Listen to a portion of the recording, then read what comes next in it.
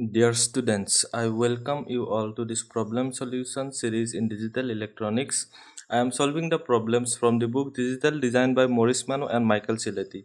So in this video, I am solving the problem number 2.27 from the chapter number 2. So the problem is write the Boolean equations and draw the logic diagrams of the circuit whose outputs are defined by following truth table. That means we are given a truth table here and we are given two outputs f1 and f2. These a, b and c are the inputs, and we have to first of all write out the expression, Boolean expression for this output f1 and f2, and then we have to draw the logic diagram for the functions f1 and f2. Here you can directly write the f1 and f2 expressions.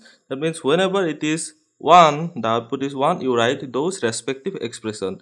So this one is for 0 0 0. 0 means it is complement, you assume like that.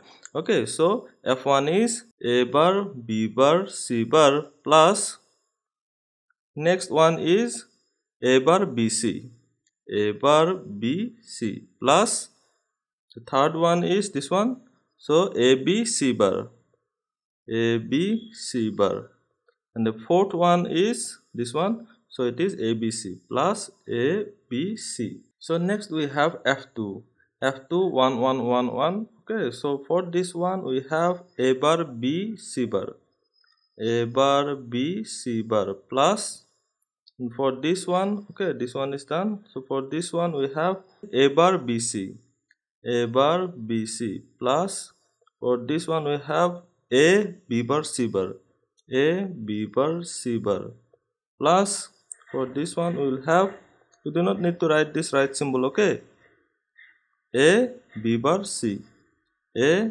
b bar, c, then we have a, b, c bar, a, b, c bar plus, okay, a, b, c bar, and last one is 0, so this one is the expression.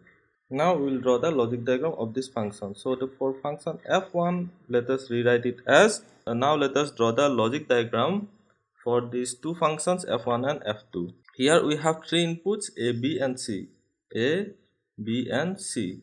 Okay, these are the input lines.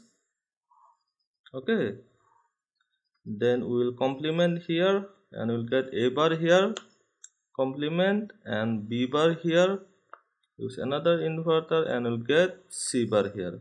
So the first term is a bar, b bar, c bar, a bar, b bar, c bar, use a AND gate and you'll get here a bar, b bar, c bar.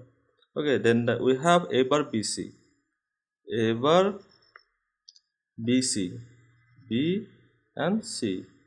Okay, use another AND gate, you get here a bar, bc. Okay, then we have a, b, c bar, a, b and c bar, use AND gate, I will get a, b, c bar.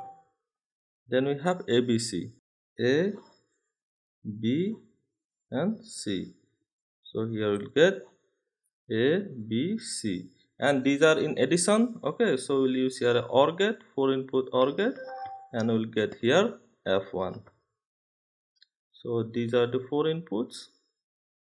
Okay, and here we get at the output of this OR gate, we will get the function f1. Again we have to draw for f2. For f2 we have a bar, b, c bar, a bar, b, c bar, use a AND gate and a bar, b, c bar. Then we have a bar, bc, a bar, b, c, a bar, b, c. Then we have a, b bar, c bar, a bar, b, c bar. Okay, this one is a bar, b, c bar. Oh sorry, I have made a mistake here. A bar, b, c bar, a bar, b, c, a, b bar, c bar. Okay, sorry, this one will be from here. Okay, a bar, b bar, c bar, sorry, a, b bar, c bar. This one is a, b bar, c bar. Okay, then we have a, b bar, c, a, b bar, and C. Okay, so use AND gate here and we'll get A, B bar, C. Then we have A, B, C bar. A, B and C bar.